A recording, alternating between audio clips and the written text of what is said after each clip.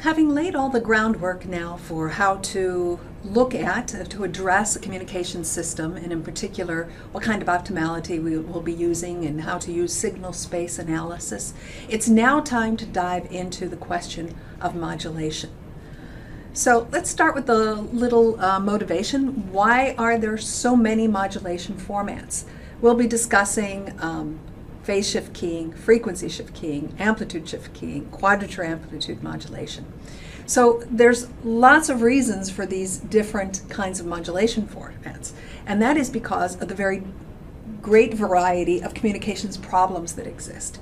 As I may have mentioned earlier, if I have a system which is super cheap, I want to have a garage door opener, so something that has very easy communications, open, close, maybe a little bit of a code so I don't open my neighbors.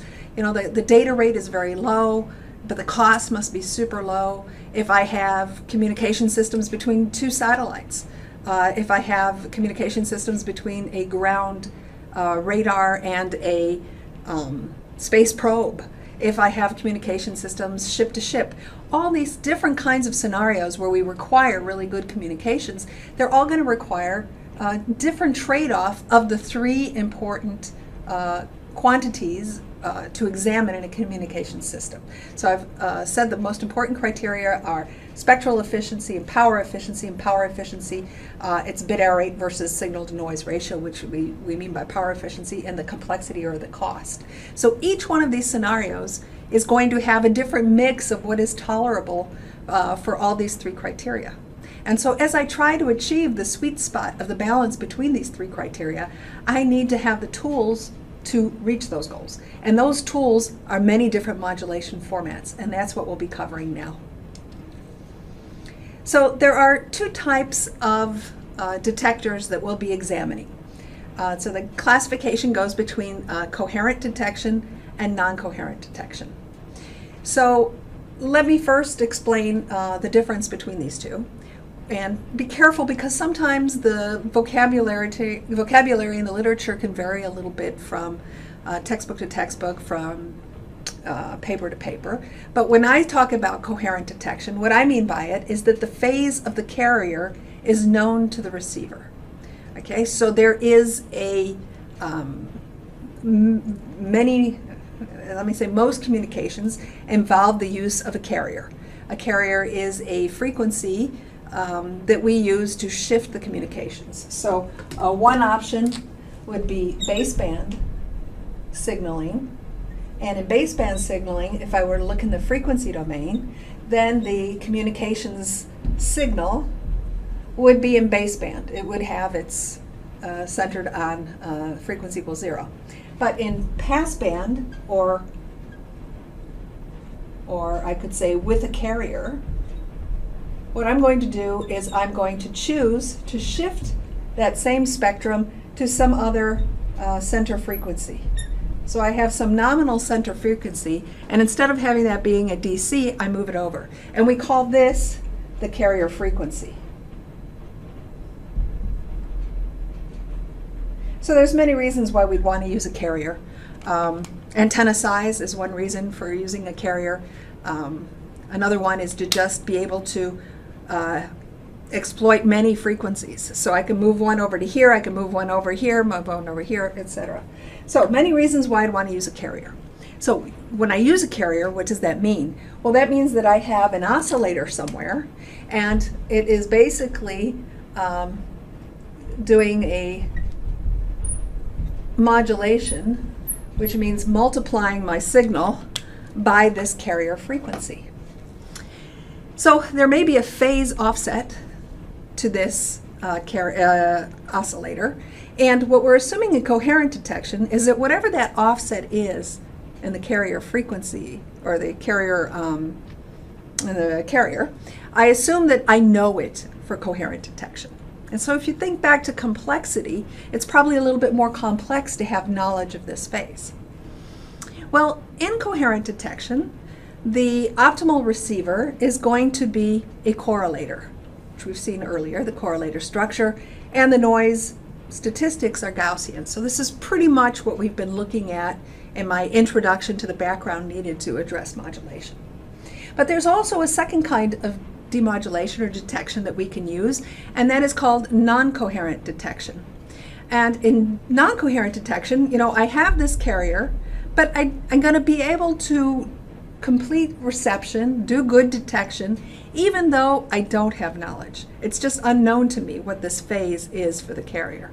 So think of it as being some like plus theta, some carrier that's unknown. So in the case of non-coherent detection, we assume there's a theta that isn't known. And in the case of coherent detection, we assume we know the theta. And when we know the theta, then we typically take it to be equal to 0. Now, when I'm confronted with non-coherent detection, the correlator structure is not going to work. And so I have to go to something that is a power detection or an envelope detection, which is going to let me be able to recover data despite the fact that this phase is unknown to me. And in this case, the noise is actually non-Gaussian. So this is one of the few instances in this class where we'll be discussing non-Gaussian noise, but we'll go over it very briefly. So modulation is a very large topic for this class, and this module 3 on modulation is going to be quite long. And so I'm dividing it into 2 parts, and in the first part, basically we'll be discussing the bit error rate versus signal to noise ratio, or the power efficiency, and also the cost complexity part of the balance. So we're going to look at different modulation formats. First I'll tell you what modulation formats are, and then we'll look in particular to develop equations for the bit error rate versus signal to noise ratio and to appreciate the difference in cost complexity. That's all in part 1. In part 2, we'll look at the spectral efficiency of these different modulation formats. So this would be part 2. And this would be part 1. So part 1 is already lengthy. So we'll start, like I said, we'll look at modulation formats, and then we'll look at what the receiver structures look like, how they vary depending on the different modulations we'll look at. After we have the receiver structures, we'll go on to the probability of error to assess the performance of these different modulation formats. And we'll do that for coherent detection first, and then we'll go on to do that for non-coherent detection. And then finally we'll have a little discussion of gray codes when the time arises. So as I mentioned, this is going to be a lengthy module, and so I'd like to also discuss different ways that we're going to attack the problem. We can look at the binary case, and we can go look at the M-ary case when there are an alpha bit larger than 2. We'll start with the binary case because it's easier, and we'll look at signal space, and we'll talk again about normalization. So I talked about normalization the first time I introduced the concept of signal space when we looked at on-off keying and antipodal keying. And we talked about the distance between 2 bits and how that influenced the probability of error. Now we're going to have to do that same kind of attack, but for the M-ary case. And instead of being just the one distance between 2 bits, things are going to be more complex because we're going to have distance between multiple symbols in a constellation. So just recall that when we looked at the binary version, we had on-off keying and BPSK. Over here we had the signal space representation. So there were just 2 waveforms, so 2 symbol vectors. Here's the vectors for on-off keying. One vector is just the origin. And here are the 2 vectors for antipodal or by BPSK. And again, it was the distance between them, the separation between these 2, which entered into the equations for the probability of error. So this is the approach for the binary, and now we're going to have to apply that or extend that to the M-ary case. Remember that when we compared these 2 binaries, we saw that the bit error rate curve, which is a waterfall curve, and we saw that the on-off keying was worse. It's farther from the origin, so we know it's worse performance than the BPSK, and in fact we were able to quantify that as being a 3 dB difference. So this is the binary case, and how do we attack extending this to the M-ary case?